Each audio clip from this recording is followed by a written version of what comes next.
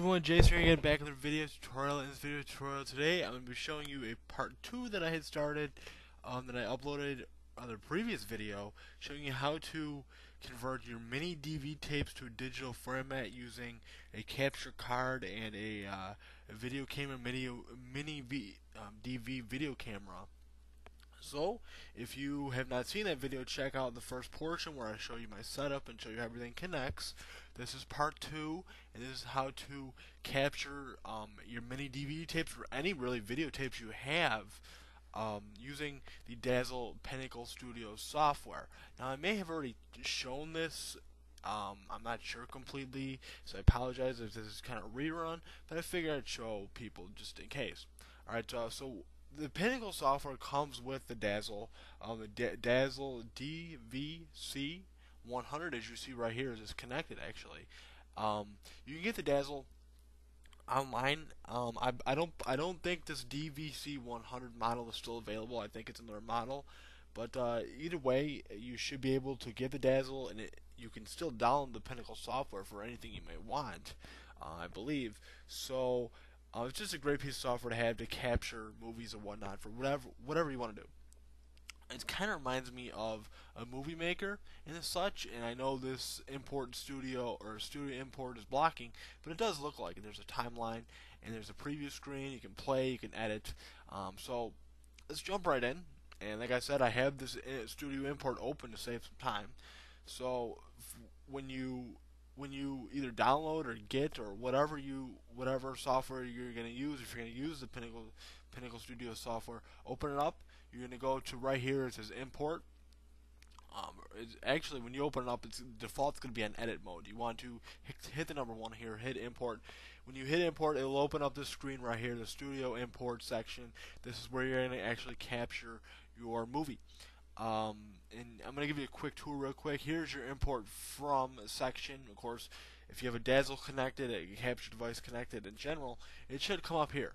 You have your webcam, if you have a webcam on your computer, your DVD, Blu-ray options, your other device options, stop motion, which is very cool, and you can also snapshot. This is an old videotape, a wedding tape. You can snapshot that exact moment, so it's very cool. You have your import to section, which is your location. So mine is in my videos. I would recommend keeping it there or putting in a file on your desktop. You also have a video space counter. Mine is halfway.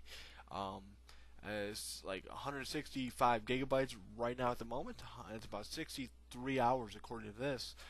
You can gain video space by deleting stuff off your computer, but by going into your disk manager and whatnot and just wiping your junk files. And I'll do that. I'll do a video tutorial on that in the future as well. Here's your mode.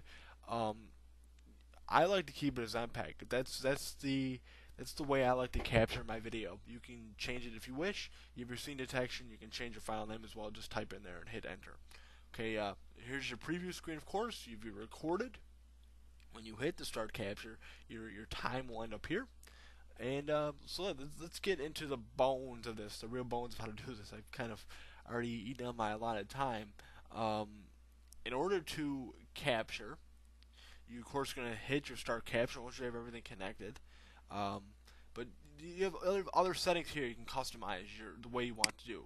And when I click this, you can see I have my Dazzle, like I said, connected via the AV cables. If you have the S video, you can also select there. You can change these options if you want. I would just keep them as is. Here's your format. If you're in Europe, it's PAL. If you are in North America, it is NTSC, and I believe this is a mixture of the two. I'm not exactly sure. Here's the real big thing, though, is the aspect ratio. This is 4:3 aspect ratio, which is kind of the older format. And this is the 16:9 format, which is the widescreen stuff you're going to see nowadays, kind of HD format. Now, here's the problem: is these tapes that I'm converting, these MiniDV tapes, are 4:3, the old format, and you're going to see that once I start the video in a second.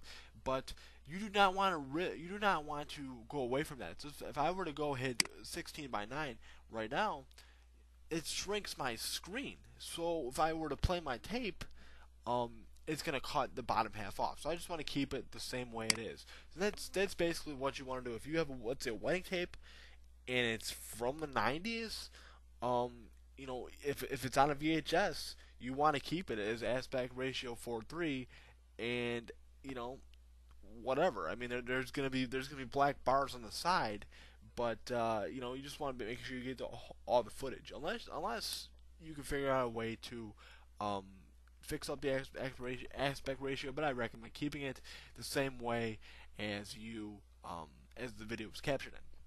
All right, so let's get right to work here. We're going to close those settings out. My long-winded speech here. Now we're ready to capture. So what you want to do first, I like to actually hit the start capture before I actually start the tape, just so I don't miss anything. So I'm going to go ahead and do that right now.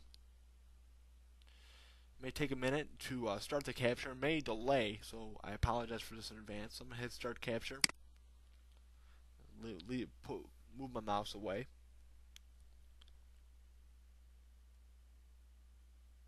And let's see.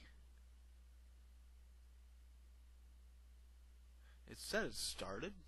It's like I'm saying, there may be a delay.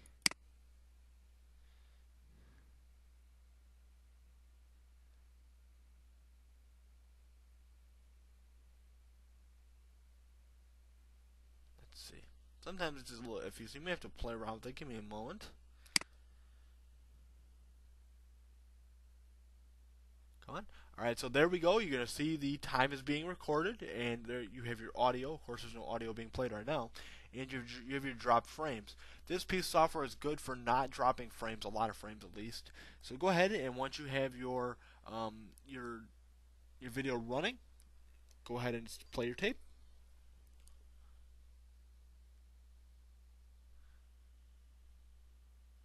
As it may take a moment to play.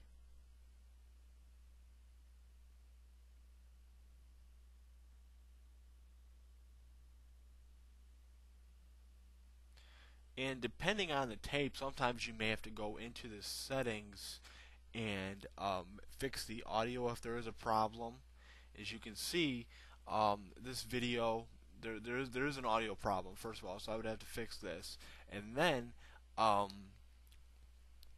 there is a lag, there's a delay, it is dropping frames for whatever reason. So what I'm going to do, this is basically how you capture though. Basically, these problems stem from the video camera. So what I'm going to do here is this is basically how you capture your video. That's basically how you do it. So if you have any problems like this, like I'm having at the moment, you will want to go into your camera and fix up your settings from there. But that's how you capture your video as a digital format, any video tape, using the Pinnacle Studio 14 software. Thank you guys for watching this video tutorial. I hope I could help you out a little bit. Have a nice day. Bye bye.